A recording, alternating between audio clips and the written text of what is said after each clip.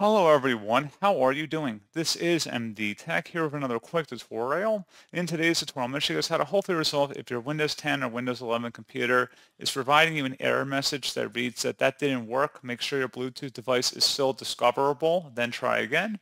So this should hopefully be a pretty straightforward process here, guys. And without further ado, let's go ahead and jump straight into it. So we are going to first start off by opening up the search menu and search for services. Best result should come back with services. Go ahead and open that up. Go down to the Bluetooth services. So there might be multiple ones listed in here. Go ahead just to the first one, and you want to set startup type to automatic and make sure that the service status is set to running.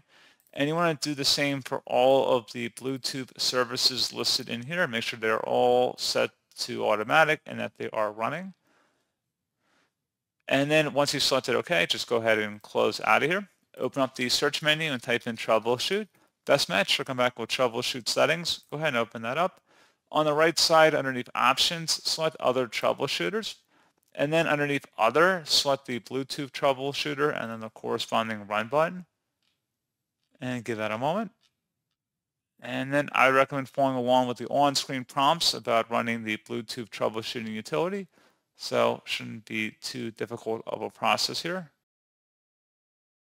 And again, you just would follow along with the on-screen prompts, which will be unique depending on your particular situation. So I don't want to go too far down this particular scenario or any one particular scenario because it might not be relevant for your particular Bluetooth related device issue.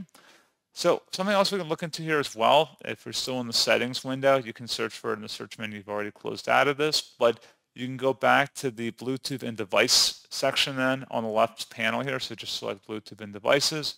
Make sure Bluetooth discoverability is turned or toggled to the on position. And you may want to consider adding the device by selecting the Add Device button and then following the on-screen prompts to actually add or install your Bluetooth connected device. So that's something else I'd recommend taking a look at there. So pretty straightforward process, guys. I do hope I was able to help you out, and I do look forward to catching you all in the next tutorial. Goodbye.